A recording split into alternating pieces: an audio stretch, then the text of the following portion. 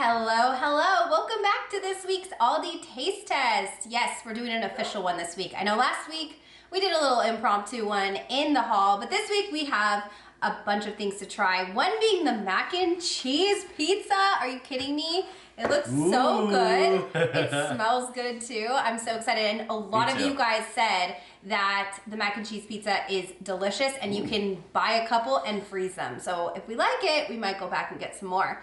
But before we get into the taste test, if you guys would be so kind to give this video a thumbs up, help our videos get out there to the masses and support our channel. And of course, if you are not subscribed, make sure to check your little icon. Make sure you're subscribed so you're not missing out on all the new and seasonal items at Aldi, Trader Joe's, and even Costco sometimes. So let's get into this week's Aldi taste test. All right. Ooh, baby, just hold tight. We're up at the moonlight. Believe in the magic. Tim really wants to dive into the pizza. I do. But it's a little hot, so I think we need to let it cool for a sec. So I think we should start off with the cheese curds. Okay, I'm fine with that. These look good too. So these will lose heat quick, and I just air fried them. It is an interesting air fry. It says like 3 minutes, shake the air fryer basket, and then 2 more minutes. And they turned out pretty good. A little cheese squirted out. So I might have done it for maybe even like 1 minute. That's how you know it's right at the right amount. When it just starts oozing out. You think so? Yeah, because otherwise it's not hot enough on the inside. Okay. All right, let's give it a try. Yeah. Mmm. Those are bomb. Yeah. Oh my gosh. I love these. I gave you all the big pieces. I know, thank you. You're welcome. They taste to me like cheese sticks. Ooh, these are good. But I like the cheese that they chose. Whatever cheddar or whatever this is, so good. Oh my goodness. Yeah. It's interesting you said cheddar because I normally, like we've had cheese curds and it's usually white, right? It's like a white cheese. I don't know. I think it's like a white squeaky cheese. This one actually looks very yellow. So it's like a cheddar, but it doesn't taste like cheddar. Are you gonna eat that? Yes! It is so good. Oh my gosh. I wish we had made more because those are amazing. I know, they are really good. I feel like they're salty. They've got like a good texture. The breading is perfect. It's not too thick. It's not too thin. You bite into the cheese. The cheese has like with squeakiness, like I said, you can kind of taste it between your teeth. And all said and done, it was cooked perfect. You were right. It was. They were cooked perfect. And they taste amazing. So if you like cheese, yes, this is it. This guy does. All right, so you think the mac and cheese pizza? Yes, let's Speaking just of cheese cheese lovers. it up. I know. So yes, this is the take and bake macaroni and cheese deli pizza. Yep. Which I think just means that it's fresh and not frozen. Yeah. But it looks good. It's got little macaronis on here. Mm-hmm. Oh my god. What? Wow. What? This tastes just like mac and cheese. What? I am dead. You guys were all so right. This is so good. Okay, I have to admit though, I love mac and cheese. Yeah. Like Benson's favorite food's mac and cheese. I mean, hi, I'm his mom, and I feel like, yeah, me too. Holy moly, you guys. If you have not tried this and you like mac and cheese, it's a creamy sauce. The sauce itself tastes like the creamy part of mac and cheese. It's cheddar cheese. And then you get the noodles on here, which kind of just like blend in. Did you taste any of your noodles? Oh, like the actual texture? Not really. Oh my gosh, though. It's so good. Really thin crust. So there's not a whole lot that goes into like the breadiness of it. But the way that they were able to take mac and cheese and put it into a form of a pizza and not have it be weird, that's so good. That's a very precise thing that they figured it out and they nailed it, because that was really good. And it does taste like mac and cheese. It tastes like mac and cheese, and I did taste the noodles. I had a bunch of bites with some noodles on it, and oh my gosh, like I love it all. And you're right, the crust is thin, so it tastes like you're eating mac and cheese with like a little bit more of a bite to it, because you know mac and cheese the noodles are pretty soft. Yeah. And you can chew it easily. This just gives you a little bit more chew, which is very pleasurable. I love this pizza. So everybody that talked about this and how good it was, and they take some and they freeze them, Yeah, you guys are onto something. I feel like we should grab a couple and freeze them because... I don't know, though. I feel like...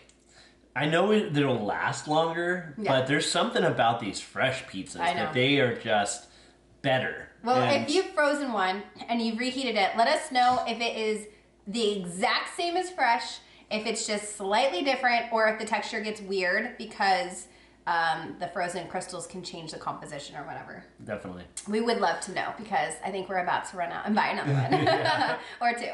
All right, do you want to try your shrimp? Yes, so I made some shrimp. Obviously, Katie's vegetarian, so she won't be trying this with me.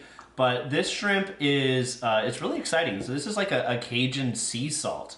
And what it comes with is the frozen shrimp with 2 little discs that have all of the seasoning. When you cook it on the stove, it comes out into this like little sauce. Not sure if you can see it.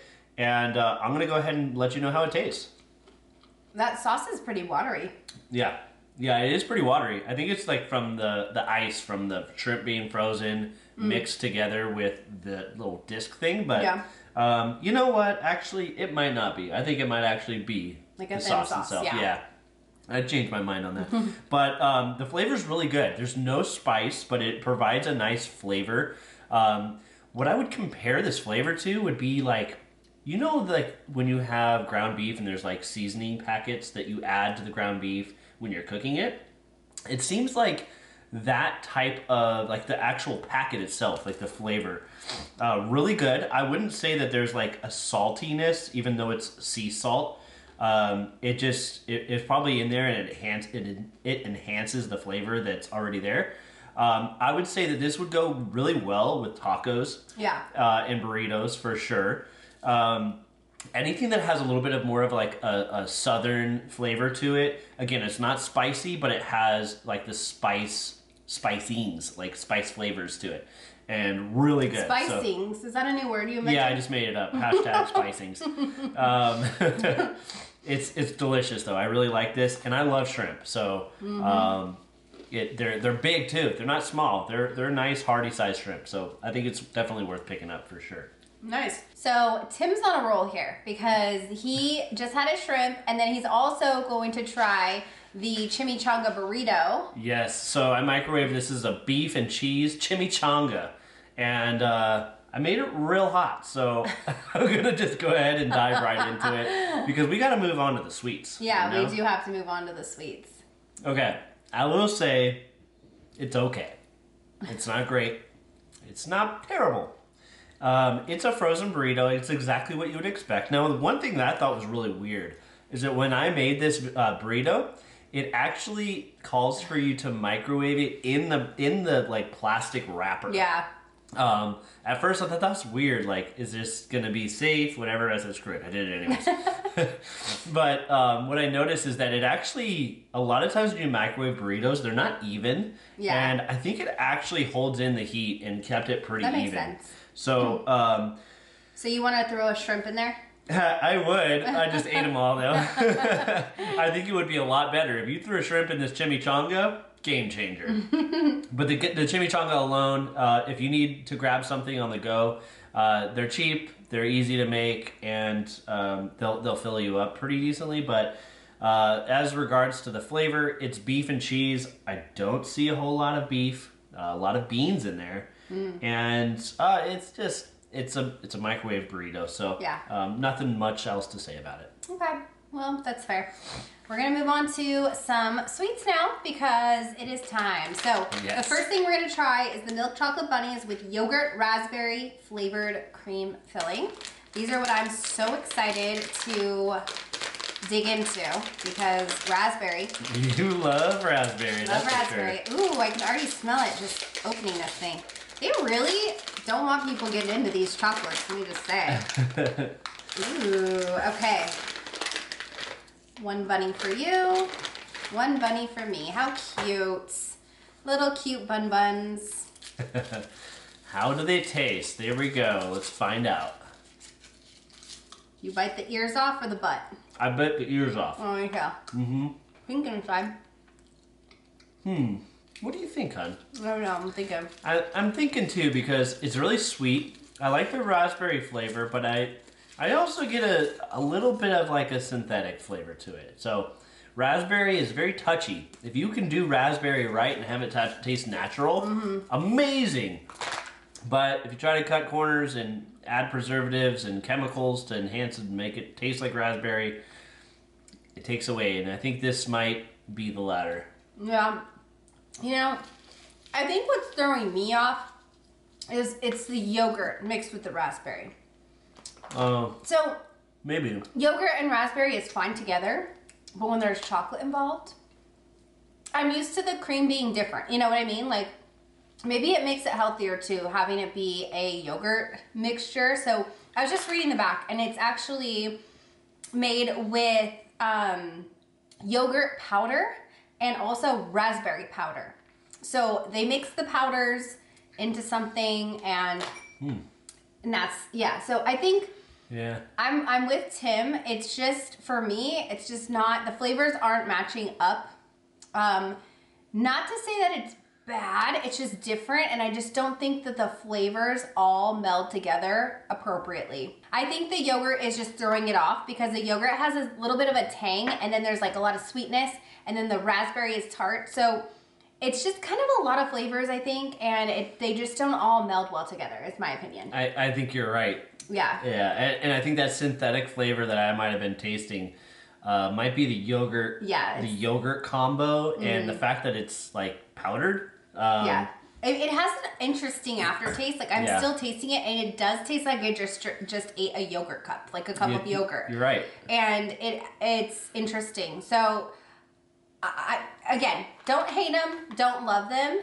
Would I buy them again? No. I would look for something that does not have a yogurt mixed with raspberry. And that's, you know, some people might absolutely love these because they like that flavor combination. But me personally, it's not for me. And they are good, they are sweet, but we're critical on this channel, right? We're honest, and we're going to tell you how we think for real. And so I agree. I think probably worth trying, worth picking up the one time that we did, but we won't probably get that again. Yeah. So let's move on to something that I am confident is going to be good. And that, of course, is the peanut butter bunnies. Yes. So we had raspberry, which is your favorite, and now we're going chocolate and peanut butter, which is my favorite. And I wanted to say, while Tim's opening those, they do have other flavors of these that do not have yogurt. So I kind of knew something was going to be different because it said yogurt on here. So these are basic peanut butter chocolate bunnies. Yes. So let's see which one's cuter. Aw, I liked the other one because it had a cute pink bow on it. Yeah. These are cute though. They look like the bunny's just laying down. All right, I'm going to bite his head off. Oh, baby. That is so good. Oh, yeah. Are these the same company? They are the same company that makes both of these. I definitely enjoy these. Yeah. Peanut butter chocolate bunnies. And we have bought these before. So the peanut butter is just so creamy. The chocolate has like a thick coating, so you really have to bite into it. But like I think we've said before, the mixture and the ratio of chocolate to peanut butter, spot on. Spot on. Perfect ratio. Creamy peanut butter. The chocolate, it's a thicker casing, like I said. Delicious. They really are. They are. These would be perfect Easter egg stuffers too. If you had eggs for your kids or nieces, nephews, for sure. Those would be great as long as it's not too hot and they melt. But that's it. This is the video for you guys. I hope you enjoyed it. We definitely enjoyed the mac and cheese pizza. I'll tell you what. That was delicious. That was the best. Stay tuned for next week because next week has a lot of good stuff. So if you aren't subscribed, click the subscribe. Give this video a thumbs up if you enjoyed it. If you didn't enjoy it, we're very sorry. We tried to make it entertaining for you. But they still lasted this long, so they had to like it a little bit. That's true. But thank you guys so much for all your support, and we are excited to see you in the next video. So thanks for watching, and see you in the next video. Bye!